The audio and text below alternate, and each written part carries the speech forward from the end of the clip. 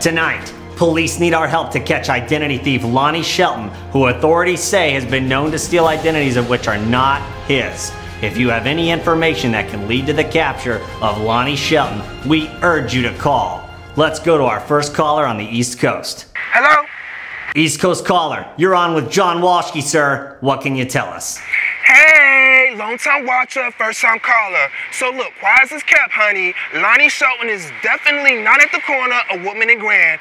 Me and a bunch of fans and a few law enforcement enthusiasts have been standing at the Metro 158 all day, and there ain't nobody even around here who resemble Lonnie Shelton. So, you know what? Best of luck. We need to get on that. Thanks, East Coast caller. You heard it here first, folks. Woodman and Grand are clear, but Lonnie Shelton is still on the loose. Just a reminder, we will be taking a 2-week hiatus to observe the holidays. Crime never sleeps, but those holidays are mighty important.